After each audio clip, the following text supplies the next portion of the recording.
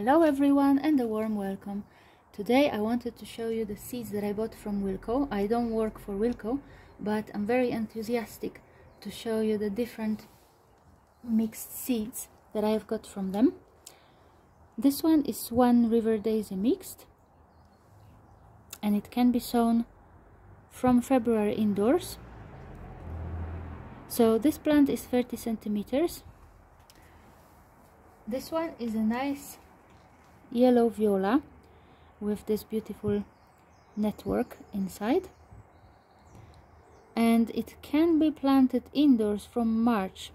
I may experiment with this one, planting it a little bit earlier. It's end of January, it's 29th of January today. Because I live in London, the hardiness zone here is 9A, which means it's quite mild. This one is interesting. It's a mixture of flowers for wildlife, and they are blue and white, and I was particularly attracted by this beautiful white poppy seeds. I think it's Canadian poppy seeds.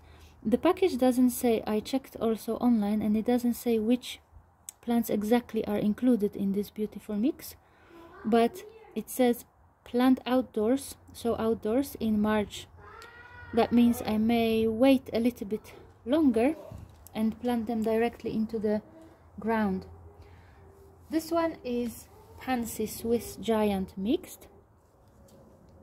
Can be planted indoors, sown indoors in February, from February onwards, and it's 15 centimeters, but the flowers are much larger than this one.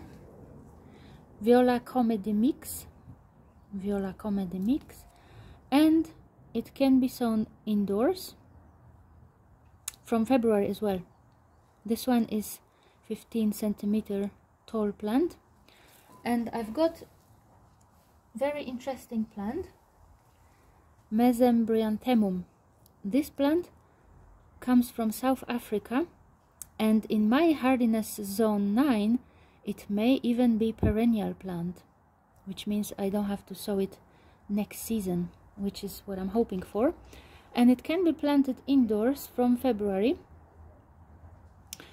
and I have to be prepared to keep this plant a little bit longer in my flat indoors, because it can be planted out in May, which is how many months? It's January, February, March, April. So I have to wait 3.5 perhaps months, because it says from late May, gradually acclimatize to outside conditions from late May, which is almost 4 months in the container. That's why I prepared this kind of container. I purchased from the supermarket. I think I bought plums, and it has got nice holes inside. This is what I particularly paid attention to have this drainage. So these are little holes, and I want this drainage, and then I'm gonna put it in the food container like this, so the water will not mess up my flat. Now with the holes, I tried different methods before. I was putting leaves, I was putting some kind of stones to prevent this soil from running away, escaping from the container. But this time I decided to use wood shavings for guinea pigs. This was only £1, and of course with time it can degrade to make a nice compost. So now it is a little bit wet, but when it's dry, it's a perfect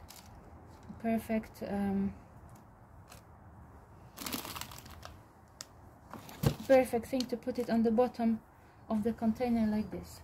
So now I will be using seed and cutting compost from Grocer.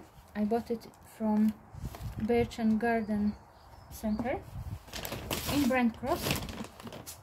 I like this garden center a lot, and you can find nice plants, nice little plants in some kind of mulches. Last time I got cyclamen from them, this one. Of course now they need to be planted in the ground. So a little bit, perhaps more. This mesembryanthemum plant is very interesting because it belongs to a succulent family. That means they store water and they are particularly well in dry conditions. Obviously it's from South Africa, so when I go for holidays I might escape with not watering them very often. I've watered this soil now, and now it's ready for my little seeds. I opened the package before because I was quite curious. So this is how they look like. Tiny, white, light colored.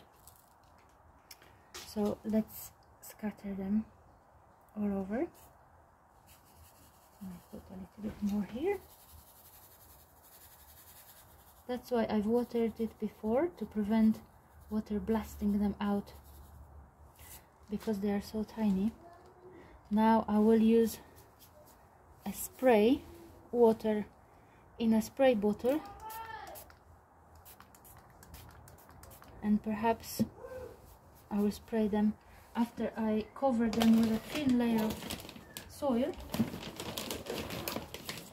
Compost. Shouldn't be a lot of it, just a tiny little bit to cover them,